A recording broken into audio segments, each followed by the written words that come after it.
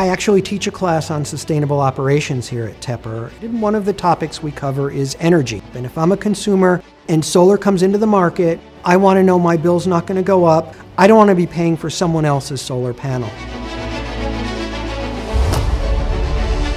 The name of our paper is That's Not Fair, Tariff Structures for Electricity Markets for Rooftop Solar. If people are putting solar panels on the roof, they sometimes generate more electricity than they need, and people have the ability typically to sell this power back to the electricity market. Now the problem is, if people switch to solar that costs the utility company money, regulators have to try to ensure that the utility company is solvent, because if the utility company is not solvent, we've got a problem. How does a utility company make up the money? They raise the retail rates.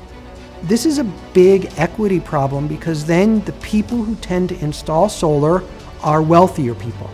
And so the wealthy people install solar, get a price break, and they're essentially being subsidized by the people who don't install solar, who often are less affluent.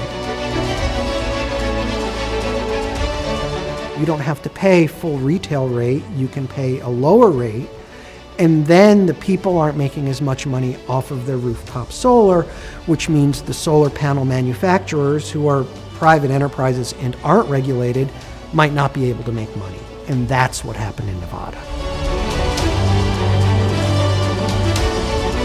If you have a tiered contract that distinguishes between adopters and non-adopters, you can induce the proportion of customers that you want to adopt, and you can guarantee that there won't be cross-subsidization.